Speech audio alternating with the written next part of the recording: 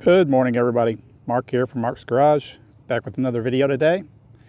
Today we're going to look at an in-depth, detailed view of my 2006 Kawasaki ZX-10R, affectionately dubbed Mean Greenie.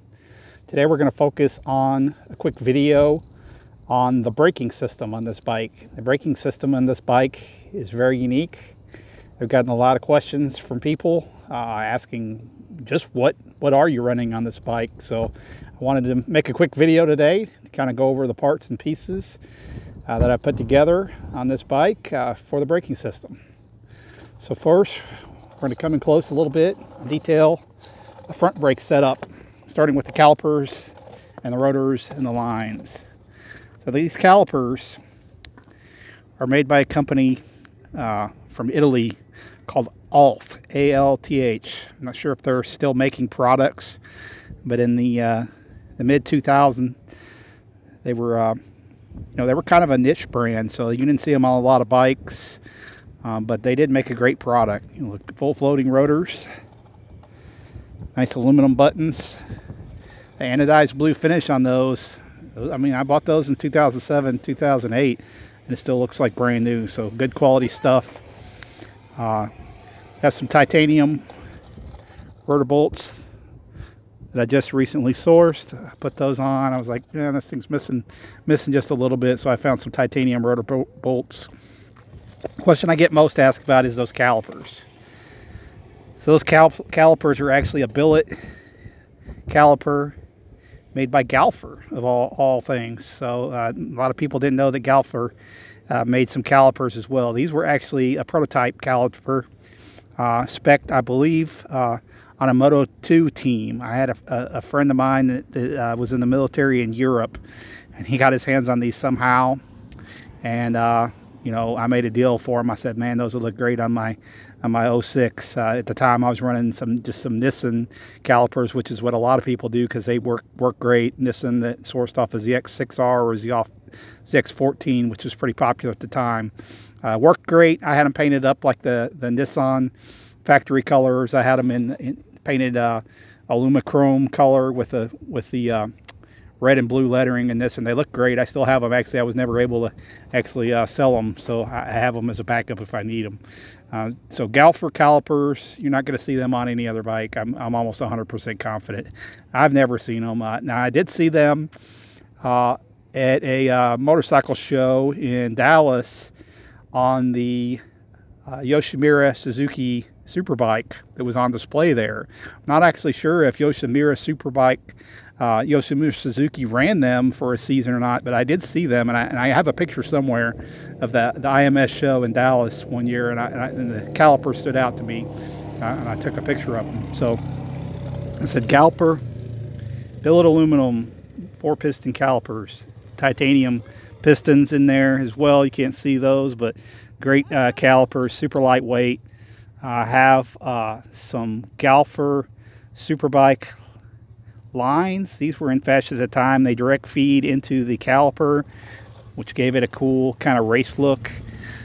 Gold anodized fittings. I think now they've went to a silver anodized fitting on these same lines, but they look pretty cool there in smoked finish. So there's the front caliper set up. Up top, I have at the time these were pretty new still. They hadn't released the quarter version of them, but a Brembo RCS caliper or master cylinder for the front. I believe this was a 18-20. It was selectable 18 or 20 ratio, so pretty cool stuff there. Great master cylinder. Got no complaints about this. Comes with the wiring for the brake switch built in for you street users. Okay, the rear setup, equally unique on this bike. So I'm running the PVM rotor that came standard on my PVM Forged magnesium race wheel here. And underneath, I matched that with a PVM billet aluminum 4-piston underslung caliper with the PVM bracket.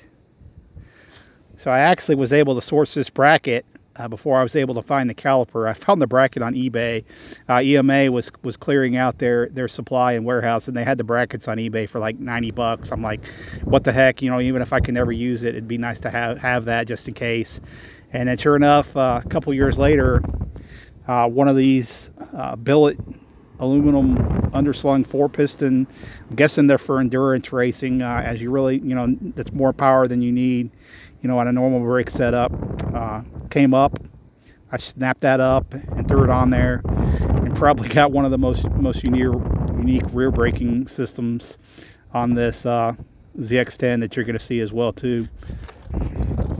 Again, a Galfer custom line there, and I'm just running the stock rear master cylinder for now. Works fine with a kind of a race thing that I like to do to eliminate the rear master cylinder reservoir.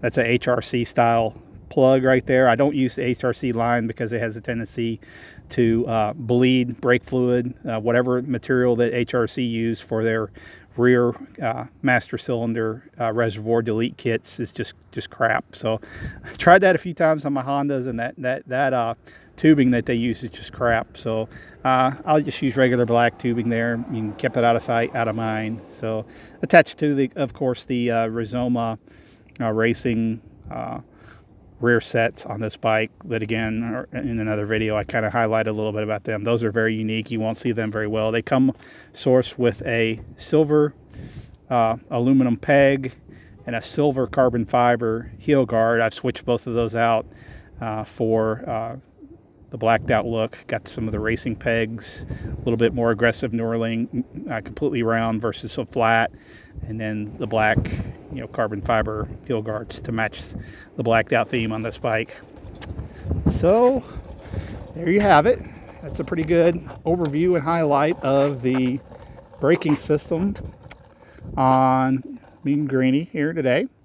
So if you like my channel, stay tuned.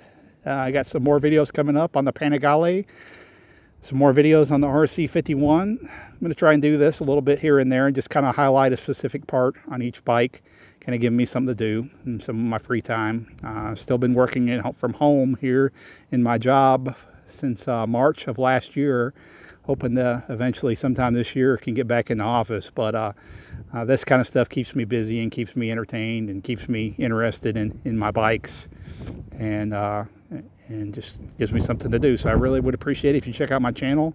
Like I said, I'm going to try and post some more videos of the bikes and the modifications, maybe do a garage tour, maybe a tour of some special tools that I've collected over the years to work on the bikes with. I do like to do all of my own work and maintenance on my bikes. So it's just something that I've picked up over the years and always been into mechanics and really enjoy it. So thank you guys. Have a great day. Like I said, do check out my channel, like and click and subscribe. Thanks a lot. Bye-bye. Mark out.